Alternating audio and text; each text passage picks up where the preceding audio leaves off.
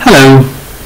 This video illustrates the user-generated documents feature, which Andreas Weigel, a student from Germany, has been able to contribute under my mentorship to the Mifos open source microfinance platform as part of the Google Summer of Code program. It's a follow-up to an earlier screencast I had done where we demoed the template service backend API. Today we were able to show the UI. Let's get started. I log in to the Mifos X reference UI, usual UID.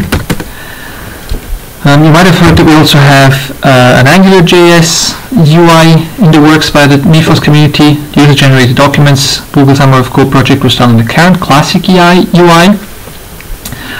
Notice how I'm doing this demo on the demo OpenMF.org demo server. I no longer have to use localhost, at least for this part of the demo. With this mode dev toggle here, which is something we use for emerging beta features, the administration menu has a new entry, templates, that wasn't there before Google Summer of Code. In here we have a list of currently available templates. Our intention is that this will be a library of examples that will ship with Mifos X out of the box in the future. For the moment, let me show you how this works by creating a brand new one from scratch, just as an example. So we'll call this the template for client. We can build them for client or loans, or effectively for any other entity if you know the API. We're currently using this for user-generated documents. In the future we can imagine this feature being used for maybe outgoing SMSs or other places and features where we need to be able to build templates. Let's call this the video demo template, video demo, just like this. Down here you see a WYSIWYG editor. I can do something like hello client full name by clicking here. Welcome to your MFI name, something like this. Your account number is, let's say, something like this. What you can notice is we have a WYSIWYG editor here. We've got these placeholders here. In a sense, this feature works like mail merge. These placeholders will be filled in at runtime by the respective data from the client API call. We can do formatting here, like making certain things bold or underlined or whatever you like. We save this for a second. See how this works. If you now go to a client over here, there's a new tab that shows up, template documents. Clicking on this, there's a small bug I'll switch over, which hasn't made it to the demo server. This is actually fixed. So I'll switch over to a localhost server just because of this bug. Going over here into template documents, and we're seeing the templates we defined. If we say video demo, you can see this template running here. I think there's a field was misnamed here. What we can do with these mappers, you might remember from our first video, is that we can access and aggregate data from various different REST API calls, Mifos X or other. Let me go back over here, administration templates, looking back at this one, and you'll see now this advanced option is shown. This wasn't there before just because it was hidden with this. If you click here it shows up. What this actually says is that this client that I'm accessing here with client, this should be display name, I think the name will work, with client.displayname or client.account number, is nothing else than the result from an API call to the client's client ID Mifos X API. What you can do here is add other ones, just for the sake of an example, not hopefully confusing anyone here by making this too complicated, but you might remember in the previous demo there was an example of some other API. Let me try this like this.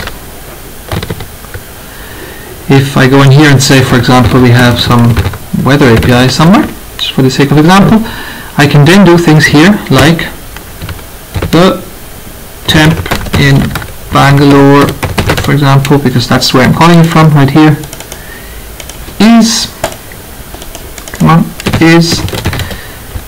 and then I just do these tags that mean now get data from something we called, and I think I have to say weather main temp here, weather main temp, whoops, temp. Then I could do something like this. Let's see if this works. I'll save this. Go back over here to this one, and look, it's actually called, showing here two data from the Mifos X backend and a data from the public weather service API. In practice, you might use this more to combine data from client and loan, and maybe administrative tables, loan officers' phone numbers, God knows what you want to put in these templates. We have an example that illustrates a bit better. The one that we've built out most completely is the loan schedule example. Looking at this one here. So this one has loan data. You can do loan dot all of the fields on loan. Then it has client, so you can do client dot clients fields. What's interesting here is that the client is loaded from the loan dot client ID. So the mappers are in order, and you can have dependencies between them. First, it'll load the loan from this API call here, the loan. It'll then load the client from the loan dot client ID, and then we also have something special here for image, because this thing here allows you to show image source, the photo of the client. Beyond these three mappers and the image here, there is a number of other cool things that this illustrates. For example, we have a table down here. This is more clear if you look at the source code, like this and like this, because these templates are nothing else than HTML. You don't have to know programming, you don't have to know JavaScript. You can just write HTML and have some placeholders in there. For a table, there's this thing you can do with this one here. So this means the loan's repayment schedule periods are iterated, and one line is generated with period, due date, principal disbursed for each repayment schedule period we find in the response. Something else we can do is date formatting. This thing here formats the date we get back from Mifos X backend in a format that might not be suitable for display in a year, month, date view. What this how this looks like in practice, I'll maximize when I run this template. So here I'm in the administrative UI, remember, administration templates. I go looking at an actual loan of this gentleman here, in here. So the example loan schedule is a document right here. Clicking on this, it runs on the server. Small bug here with the image that should show up here. We have a number of fields filled in. Some fields here have not been correctly defined. That's easy to fix, of course, and we have the list of installments down here in the table from the iteration.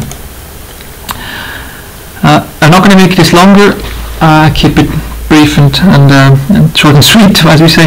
I hope that this feature will make it easier to pull data out of Mifos X for microfinance institutions. Thank you, Andreas, for having built this for Mifos X. Thank you very much, Google, for Summer of Code program. Mifos ends poverty, one line of code at a time. Will you help us too? Thank you for watching.